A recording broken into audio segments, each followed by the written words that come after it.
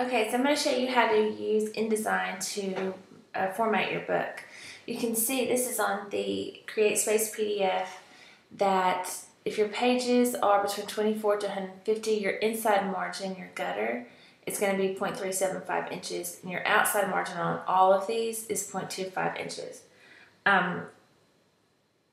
This is because, as it says right here, the bigger your book, the more space you're going to lose on the inside. Because you have all those pages that are taking up part of your space for writing. So what I like to do is most of my books are going to be about 24 to 150 pages. The coloring books, I didn't want anything to be in the margin at all because I want them to be able to tear the pages out. So I made all my inside margins 0.5 inches. So let's go open up InDesign. I'll show you how to do that. Okay. File, open, you're going to open a new document. And you get this little document preset coming up. I want to say I'm going to have like 40 pages in my book, so we're going to change the number of pages to 40. Okay, facing pages just means that when you open the book, you have text on one side and text on the other. The size of the book is going to be the letter, but you can change it right here. And you can put in inches and it'll automatically change it, but I'm not going to do that because it's already set up to letter. So this is 8.5 inches and 11 inches wide. One column, the gutter is 1.6. This has been changed to 0.5 inches. So if you had put this right here and you don't know like 1p6, you don't know what that is, just put in 0.5 inches.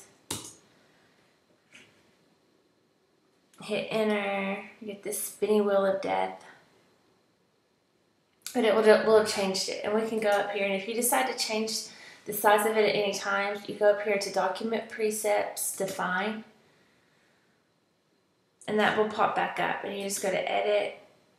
Okay, and see how it changed my 0.5 inches to 1p6. So you can do it in inches if you don't know, and it will change it for you. Okay, so what we're going to do is put in the owl picture that I made. So I'm just going to go over here to Finder, Downloads. Here's my mandala Photoshop tutorial. I'm going to drag it over here.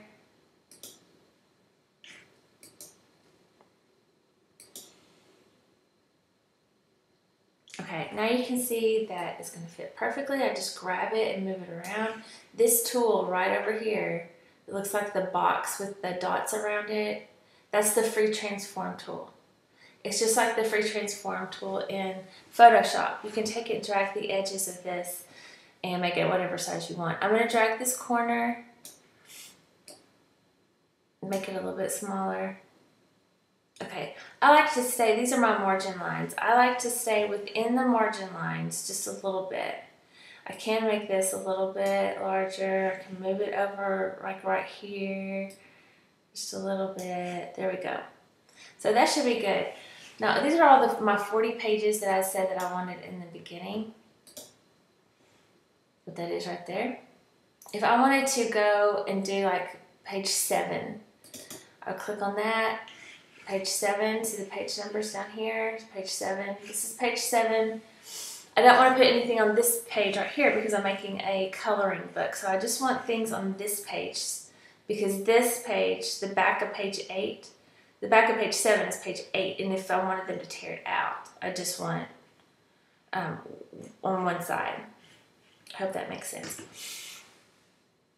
If you want to add a page, you go right here to create a new page.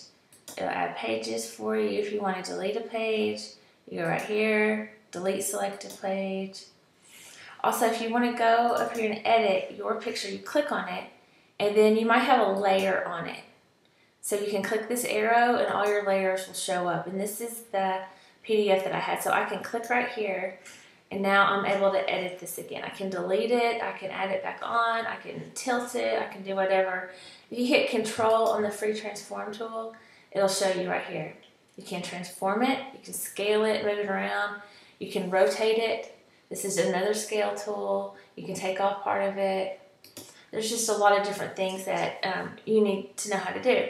Also, let me show you right here. Just grab a page. Sometimes you might want to do your text in InDesign as well. I did a lot of my text, all my text for the Create Space Ponder Monster book on here, and I wanted to use a font that was good for kids with dyslexia to read. So you go over here to the T, this is the text box. Click it, you're going to make a text tool, a text area. Well, I mean to do that. Okay, so let's say, I'm having trouble with my computer this morning. Okay, say I want to put text right here. You can just go in and type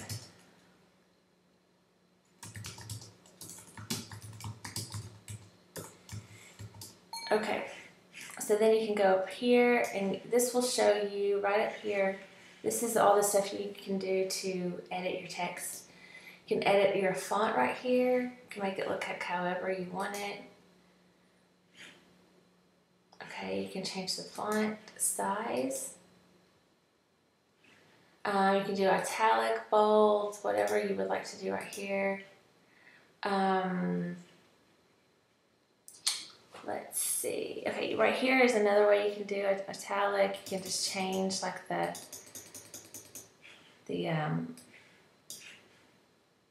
slant of it, the angle of it. See how it's moving further over? Okay. Anyway, that's how you can do that. You can left justify it, you can center, you can right justify, you can do all of that stuff up here. So that is how you can insert text and images into an InDesign document. Now when you get ready to export it, you're going to go up here to File. I always save an InDesign copy. So you would save a copy right here, just like you normally would. You're going to go back up to File. You're going to want to export it as a PDF. But first you need to change your Adobe Pdf Preset. And that is because when you export it, you still want it to be really high quality so that your images stay at the 300 dpi for Create Space. So I'm going to go up here and put it on PDF, and I'll do the 2008 right here. Okay, so I'm going to make sure it's pretty good. You can do press quality. I've not done that. From everything I've heard, this is fine. So you're going to do the done, and then when you go up here, you're just going to say export.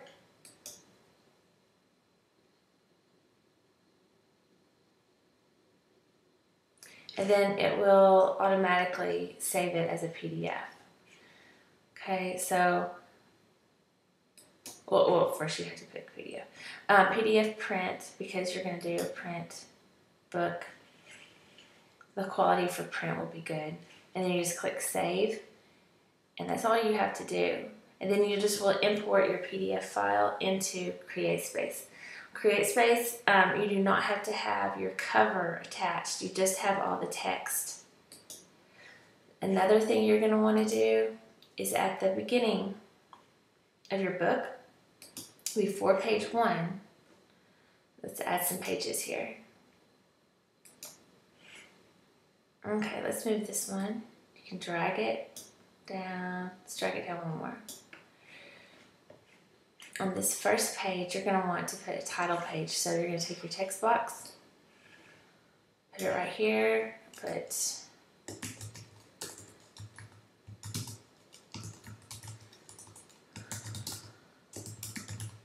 title page, send it there.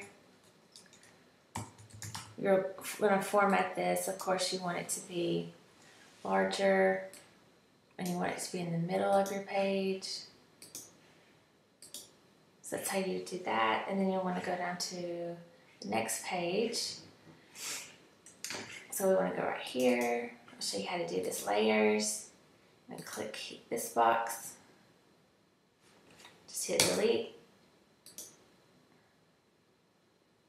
Delete. Delete. Okay, then you're going to go over here and you're going to put like your copyright page. So you put copyright. if I could type this morning. 2015. Jenna Dare. All rights reserved. So you can put whatever you want to, but make sure that you have, you know, a copy page and some stuff like that on there. Also, if you have a table of contents, you'll want to put that like on your third page. And then export it, and you can import it into CreateSpace. That's really all you have to do. And I will try to make another video showing you how to upload everything to CreateSpace. It's really self-explanatory, but I'm sure people will want to know how to do that. Thanks for watching.